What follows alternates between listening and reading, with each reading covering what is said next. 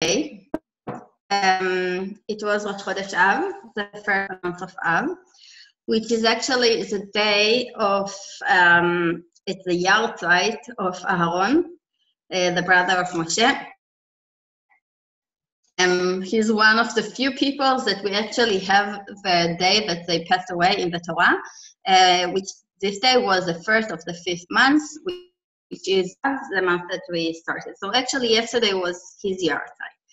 And this week, we are starting to read a new book. Last week we finished Bamidbar, and now we're starting to read the book of Dvarim. And today I will try to do some kind of connection between Aaron and the book of Dvarim, and also a bit about Tisha B'Av, since it's happening next week, and we won't have a class next week, so I'm trying to combine everything together. So the Ramban is saying that the book of Dvarim has a specific goal. This book is actually not very long, and the book is the speech of Moshe to Am Yisrael before he passed away. And according to the Ramban, the goal of this book is to try to create some of, to make the Torah that was learned in the desert, to make it fit to the Torah that I'm supposed to do in Eretz Israel.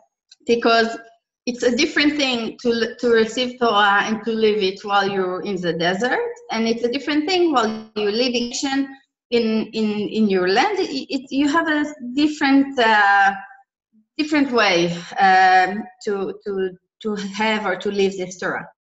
And this is the goal of the speech that Moshe is giving of this book that we're starting to read. And if you read this book very, very fast, just reading it without stop and try to read the commentators or the midrash, it's very, very easy to see that this is the goal of the book.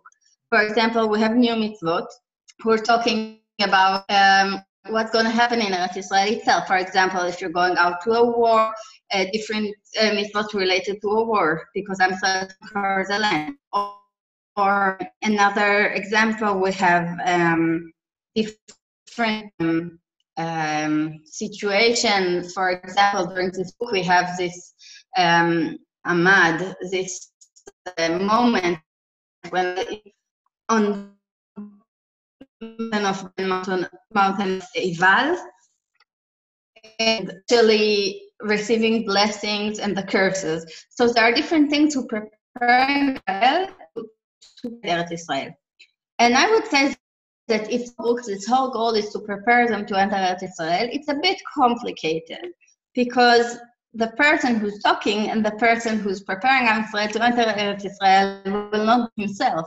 We know that Moshe is preparing them, he's talking to them, and he's supposed to describe to Am Yisrael how it's going to happen and how when they will be in Eretz Israel, but he himself won't be there. So how is it influencing the book, the fact that the one who's giving the speech of Israel is not actually going to be there? Maybe you can say that Moshe, you know, he's professional, he's doing his job for a long time. It won't influence the book itself, it won't influence his speech, because he knows how to do it in a good way. But I would say it's very clear that this fact that he's not coming into Eretz Israel does in fact infect his speech. He's not talking to Am Yisrael as a neutral person who has no connection to the topic. But the whole book, when you read it, you can actually feel and breathe the fact that Moshe is saying, you will enter and I'm not. And the question is, Moshe is doing it. Why? He's the one who's giving us his speech and giving us this feeling that you will be there and I won't. I would say Hebrew, like he's trying to make us feel bad about it, to feel sorry for him. What's this fact that he's not coming in? What he's trying to put it in any moment in this book?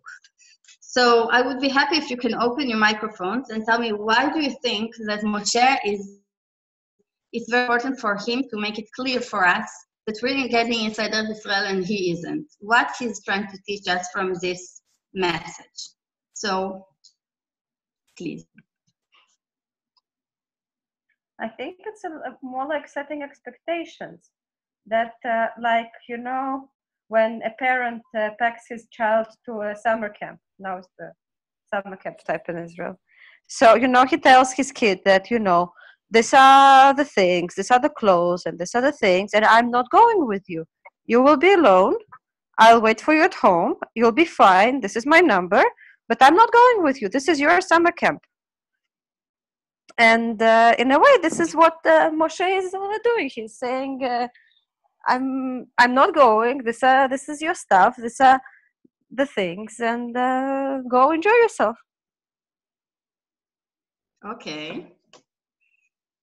Dalia, do you have another thought? Maybe why Moshe is putting it in every moment of the book, the reason behind it?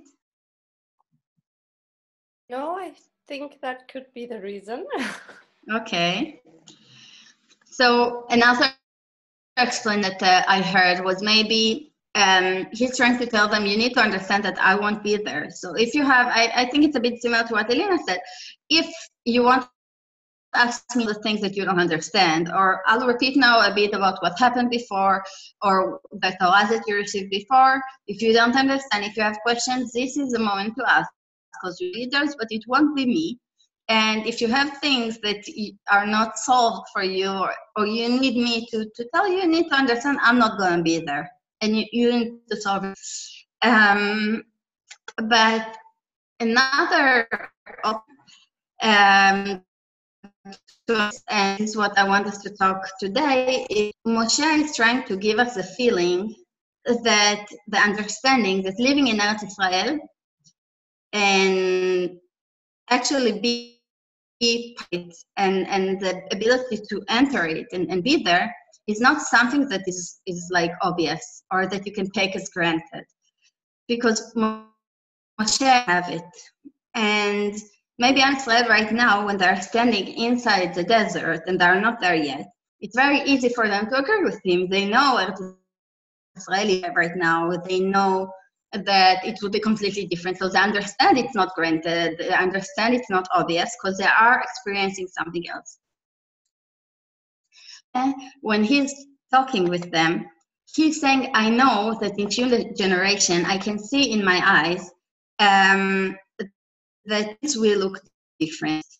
And I brought here the Pasuk is telling them. Do you see the screen? Yeah? Mm-hmm. Okay, thank you, Dalia. Yes.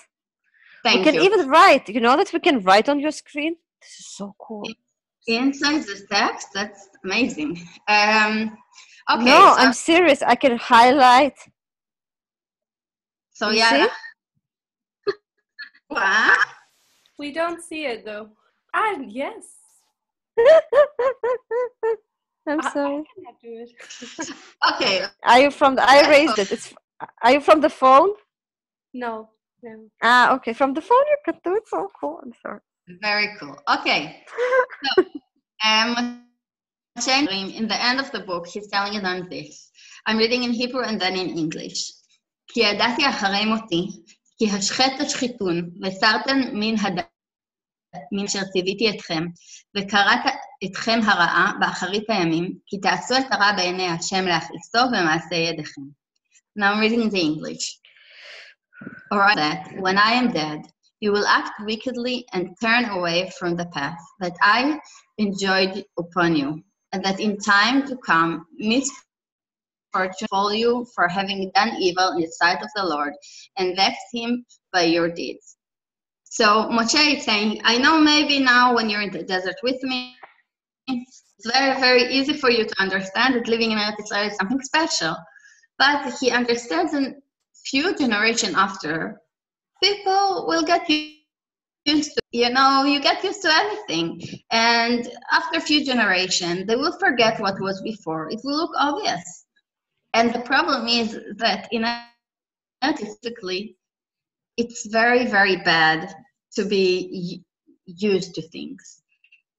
Because I would say what's special about that is that the land itself is living. And our life in Eretz Israel, in this land, depends on Hashem. If we will behave bad, Hashem will punish us and will not have rain, or at a certain point we will be exiled.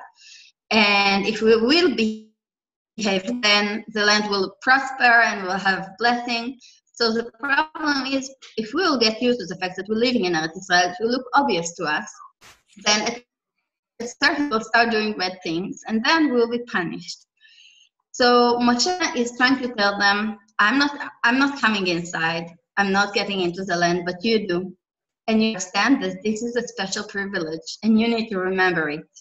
And this is what he's trying to give them the feeling, do not forget how special it is during the whole. I brought here a story from the Gemara in Bavli, in Ketuvot, who's talking about Rabbi Zera. And Rabbi Zera was, he used to live in Bavel, and he decided that he needed to go to Eretz Israel to do Aliyah. And when he decides to do Aliyah, he is really against it, and he's telling him he shouldn't go. But he's saying, I'm going. And he's getting to the Jordan River. And at this place, there's supposed to have a small ship who's bringing the people from one side to the other. But when he's coming there, he sees that this ferry already left. And this, let's say, once a day. So he couldn't basically cross the river. And I want us to read together in Bavli what happens with Rabbi Zera, what he decides to do, to understand how this relates to the story of Moshe and what he's trying to tell us. So, when Rabbi Zera ascended to Eretz Israel, he could not find a ferry to cross the Jordan River. He took hold of a rope that was strung across as a makeshift bridge and crowed. So he said, I'm not waiting for tomorrow. I'm here standing next to the Jordan. I'm crossing no matter what. So he's taking this rope and start to cross the. A certain Sedoki said to him, hasty people who put your mouth before your ears. When you said at the timing of the Torah, we will do before we will hear. You remain hasty to this day. Why couldn't you wait a little longer to cross the river on a ferry? So he's actually telling him, you're not thinking why you had to do this, why to risk your life to cross a river so fast. If you can wait for the ferry one more day, it's just, Rabbi Zera said to him, this is a place where Moses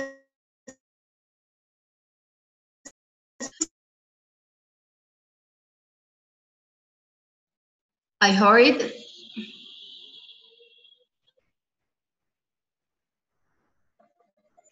Rabbi Zera, because I have problems with it, so I'm repeating a bit. Rabbi Zera said to him, this is a place where Moses and Aaron did not merit entering.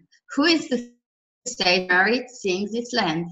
I hurried across before anything might occur to prevent my entrance into Eretz Israel. So Rabbi Zera, he's not been the most, sensible way that you can say, of course, this is what every human being will do. This makes sense. No, he's just doing it because he loves and he wants to be there. And he's saying, Moshe and Aaron didn't enter. I can't wait one day because who knows what will happen, and then I want to enter as well. So what he's doing is an action of love. He loves Eretz Israel, and we learned a few parashot ago, at Parashat that Ahava mekalkelet et hashura, which means the love is sometimes destroying the normal order or destroying the rules. Usually a normal person will do. Love sometimes destroys this order because you love something so much that sometimes you do things who might be not reasonable. And this is actually what Rabbi Zera did. He loved Eretz Israel so much, so he's breaking the rules. And Moshe Rabbeinu, whole book of Devarim, he's trying to educate us to love Eretz Israel in this way that you will say, wow, we won't take it as granted, and we will think every time we'll feel like how we got the right and the privilege to have it. And we will understand that it's not obvious. I would say it's relevant to many things, not just to love Eretz Israel, but many things in our life. The problem is that we're getting used to it and we're not appreciating it. And I was in this and about how to appreciate and how to say thank you and how is it important. We talk about the relationship between a husband and his wife. So in a way, it's the same story, because when we have a relationship between a man and his wife and they're taking each other as obvious and they're not appreciating each other, and they, of course she's watching her job or her role in the house, and of course at this point the love is damaged in a way. The moment that you start taking your partner as something who is granted to you, that moment things are start to break. And in the case of Moshe, the fact that he's not entering to Eretz Israel, this feeling that he appreciates Eretz Israel so much. And this is why when he's talking about Eretz Israel, it's not possible that he won't say it in words all the time. And when he's talking, you will feel it all the time in his text.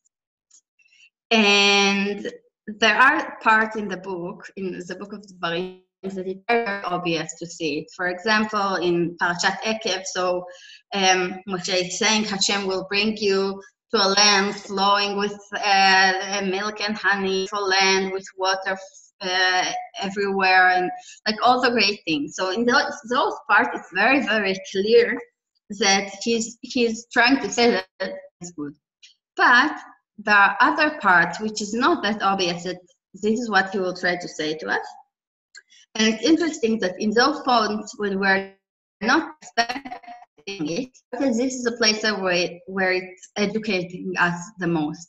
Because when you're not expecting to receive a certain message and then it comes, you're much more open to hear it and to learn it.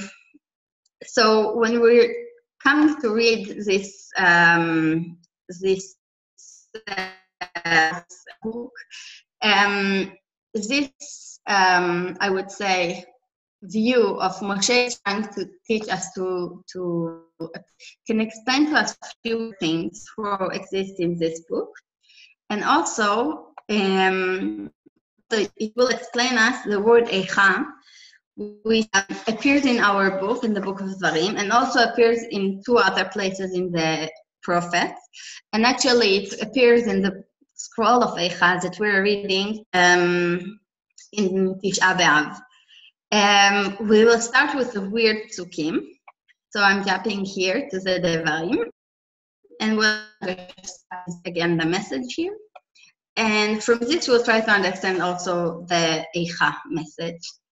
So in the book of Devarim, the third chapter, Moshe is describing Mount Hermon. Let's see how he described it, and we'll read the commentators how they explain this explanation. So, I'm reading the Hebrew. וניקח בעת ההיא את הארץ מידי שני מלכי האמורי, אשר בעבר הירדן, מנחם עד הר חרמון. צידונים יקראו לחרמון סיריון, והאמורי יקראו לו שניר. I'm reading the English. Thus we say, at that time, from the two Amorite kings, the country beyond them, from the Wadi Arnon to Mount Hermon, Sidonites called Charion, and the Amorites call it Snir. So we see here, he's describing how they capture this land, and then he put a pasuk who explain us how different nations call the Mount of Hermon. So he said it's called Mountain of Hermon, but this nation call it Sirion, and it called it Snir. So why is it important for Moshe now to start telling us which different names as nations have to this Israel, to this mountain? I would say, if we say every word in the Torah is important, and every word have meaning, and the Torah doesn't write words like that, why is it important now to geographical or historical descriptions of the other nations? So, Rashi, one explanation that might give us light about this description. So Rashi says, the Sidon is called Hermon, but in another passage it states until Mount Sion, which is Hermon. So Rashi brings us another pasuk, who comes a bit another name. So we have already 4 different names for the Mount of Hermon: Hermon, Sirion, Snir, and Sion. So we see that it's 4 names. Why was it necessary for all of them to be written in the scriptures? To extol the praise of the land of Israel, that there were 4 priding themselves in it, one saying, "It shall be called by my name," and other saying, "It shall be called by my name." So according to Rashi, there are 4 different nations fighting about how to call this mountain.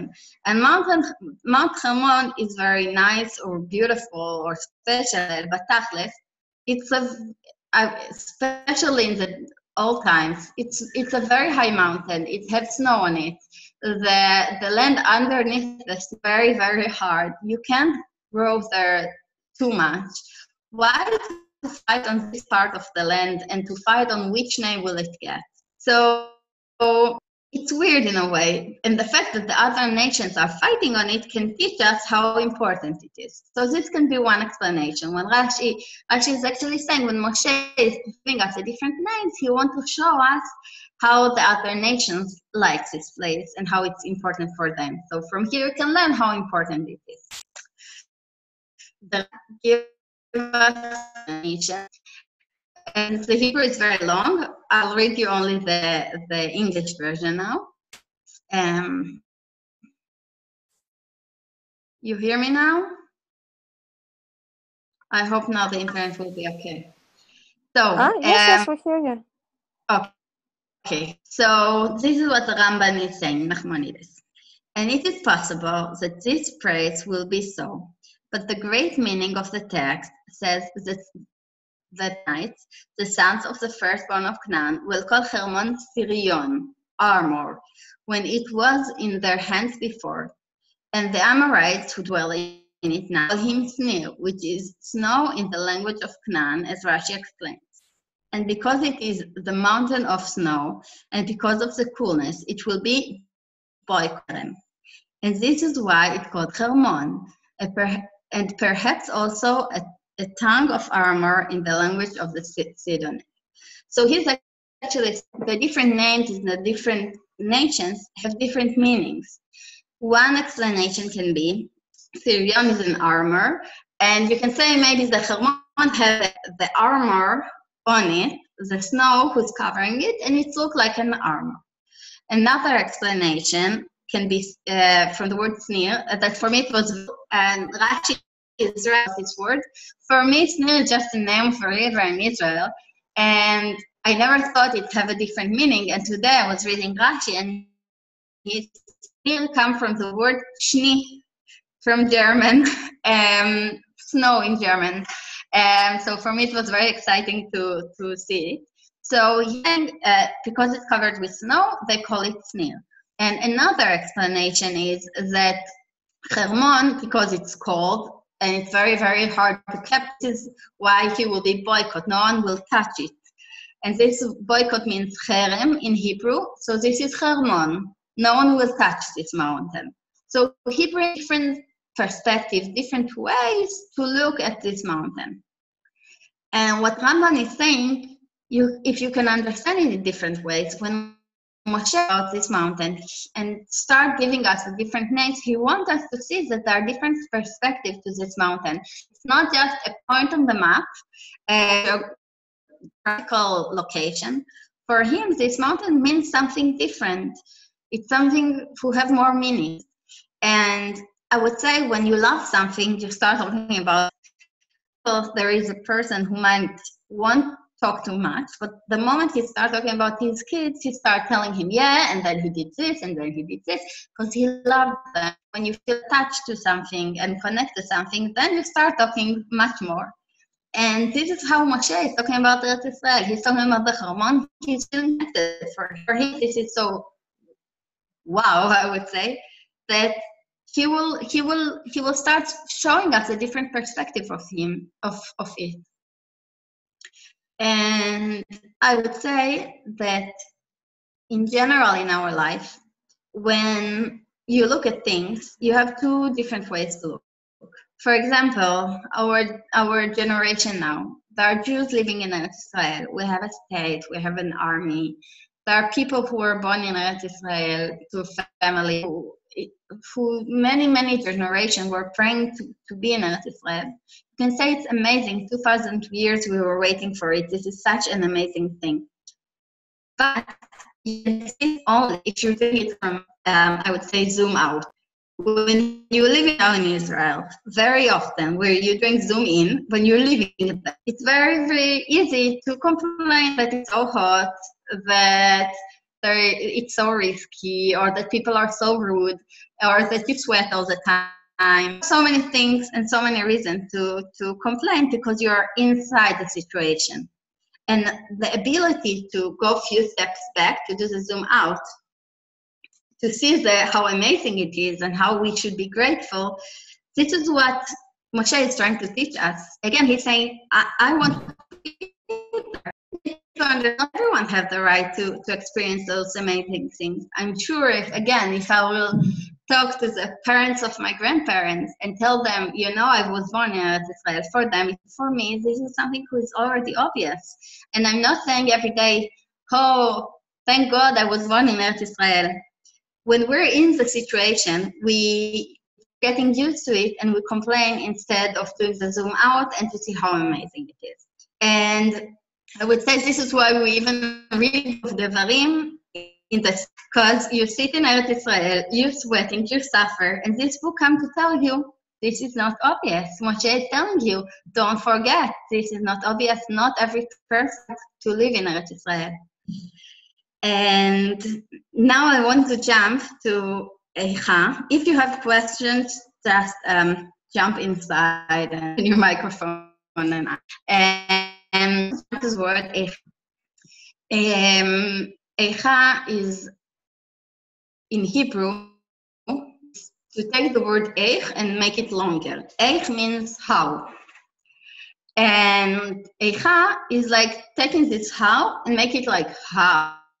Just longer. You don't word, but the meaning is the same basically. So what's the difference between saying Eich to say Eicha?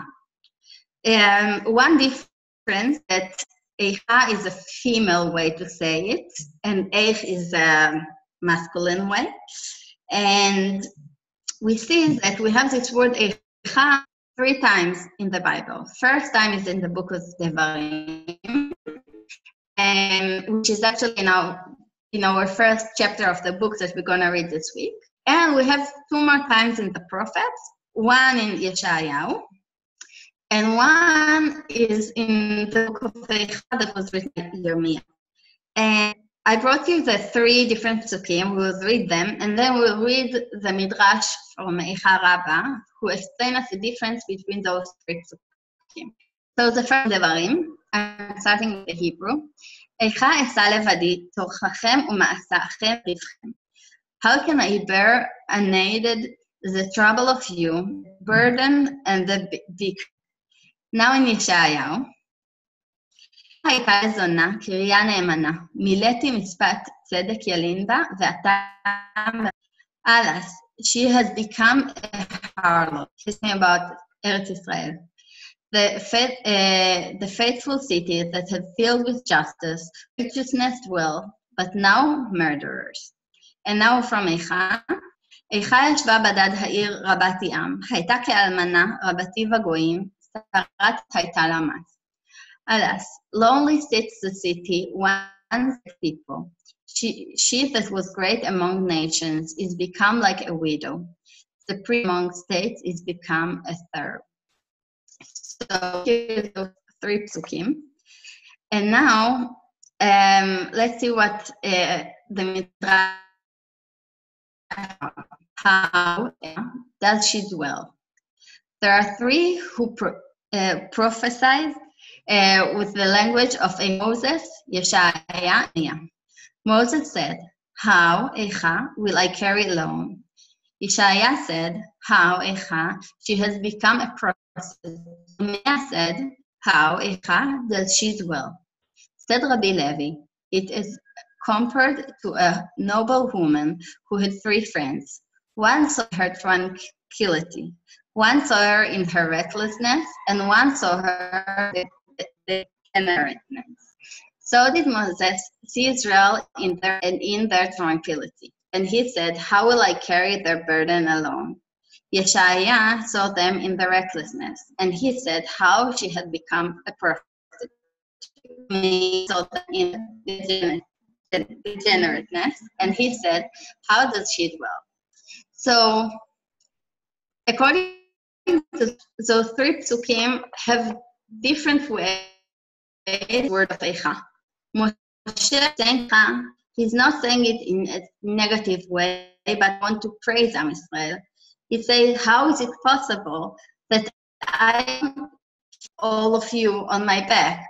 Because not in a negative that you're bad, but in a positive, Israel is so good, he's so great, that I alone is too small to actually them.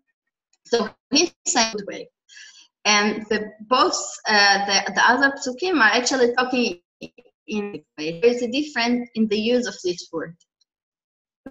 But about difference from ech, I would say ech, when you say how, it's more like an intellectual question. So how it happened, you're thinking, it happened because of that, it happened because of this. You can understand in the different ways how something had happened. But Moshe Rabbeinu, when he's saying Eicha, he's not saying, how did it happen that you're so amazing? He's saying it from how he's so for Israel. He loved them so much, and he's filled with this love, that when he's saying Eicha, he's again, this is not clear, it's amazing, something very special, it's touching him.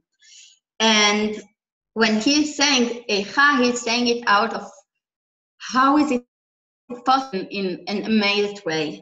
And also when you say Ech, you say it with the closed mouth. And when you say Eicha, you need to open your mouth. You're shocked out of it. So also when we're going to Yeshayahu, what he's describing is a very bad situation. And he's saying, maybe it was people here were righteous and there was justice here, but now everyone. And when you're standing in the place of Yeshayahu, of course, if you're saying, how did it happen? Of course it happened, because all the people here are corrupted. Everyone are stealing and doing it. Of course this is what will happen. This is when you say an intellectual question. But when you say Eicha, Yeshayahu, could you get used to it? Of course it happened. But for him, it's shocking him. He's not letting the situation to be obvious for him. Of course, how could it happen? He is shocked from it. He doesn't let it become something for him. He knows that I'm different, and he's not getting used to the bad situation. Same thing about Yirmiyahu. He said, how is it possible in this age? It can happen because Am Yisrael did sins. Of course it happened. No, he says, how could it happen? This situation is getting him and shocking him. So I would say the message from Moshe and from this Eicha, from this question, is we should build in ourselves this level, not taking things as granted and not taking things as obvious. It's coming for the good and for the bad. When you have great things around us, we should do them and stop appreciating them. We should keep saying Eicha in this. How is it possible that I received all this goodness? How is it possible that my life, that I have so many amazing things around me, that I have a family, or that I have friends, or that I have my job that I love? Or we need to all the time, not to get to have those good things, but all the time to say Eicha, thank you Hashem, and to be able to appreciate it. But also to the bad, when we have bad things around us, when becoming bad, when people behave in a wrong way, even ourselves, we shouldn't get used to it. and to say, yes, this is how things are. We should also, we're not getting used to it. It's touching us. And I would say that if we're going back to the good thing, the same way that Moshe is looking at the Mount of Hermon and he's searching more and more perspective in it and more ways to see it in a good way, we should try this good perspective. And if we have something good in, for example, in our friend, so we need to search all the time perspective to see how he's good for us and how we are blessed to have him. It's not just because he's a good listener, but to see another good things in him all the time. And I want to connect it to, we started with the fact that Aaron passed away at the birth of Av, which is, was yesterday actually. And I did a bit again to Aaron, because the way that Moshe is looking at, in a way, the way that Aaron is looking at Am Israel. We talked about it a few weeks ago, that Aaron, he looked of Am Israel, and he could see the good in them, he could see the potential, and he could see a different perspective in them that the people might even see. When again, we talked about the fact that the person who sinned came to the temple, and he needed to talk about his sins and what are the bad things that he did. Those people usually feel so bad about themselves. And when the priests say one person after another who do all those things, he say, oh, Am Israel are so horrible, they do all those bad things. But we said that the priest, the Kohen, he had the abilities to still see the good and still have the hope, and not to get those things, but to actually believe in those people and to see the other perspective of them. And this is how the fact that the priest meets the person who sinned can be from the person who sinned. And in a way, this is how Moshe is looking at Eretz Israel. This is how Aaron is looking at Am Yisrael around him. And this is maybe how David in Tehillim is doing a beautiful connection between Moshe, Aaron, and the Mount. And I want us to read this psalm together and to see how it goes very nicely together. So I'll read the Hebrew and then the English. שיר המעלות לדוד. הנה מה טוב ומה נעים, שבט אחים גם יחד. כשמן הטוב על הראש, יורד על הזקן. זקן אהרון שיורד על טיב. כטל חרמון שיורד על הררי ציון. כי שם ציווה השם את הברכה, חיים עד העולם.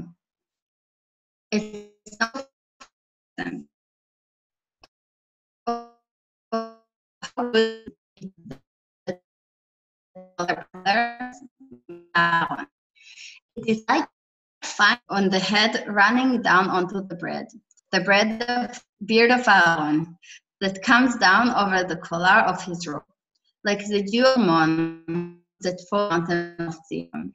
There the Lord ordained blessing, everlasting life. So maybe this is how David is connecting all those three different cards, and also what his mom is doing here. Because I think that from this perspective, this is it should bring us blessing and life to us. And I really wish to all of you to be able to see in your life the blessing and not to get used to it, because it's very, very easy to forget how special all the things around us and how they're not.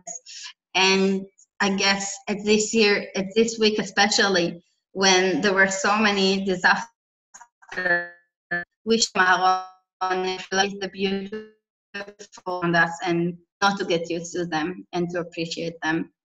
And thank you very much for joining me today. This is our last meeting for this Girls Learning Together until September at least. So thank you very much for learning with me. If you have questions, free. And yeah, thank you for learning with me. Thank you, Rotem. Thank you. Wow, until And September? Wow. what? Until September, right? Yeah. Enjoy the summer. Enjoy the heat in Israel. Thank you. Soon you'll join me too. You Praise too. God. Yes, Bezrat Hashem. Thank you, Rotem. That was awesome. That was really very special to learn with you. Thank you to all the girls that were learning together. Have a great summer. Stay cool and enjoy your vacation. And see you in Israel or see you here in a few months. Be well. Yeah, All thank the you very best. much. Tודה רבה. Dankeschön. Bis bald. Ciao, ciao.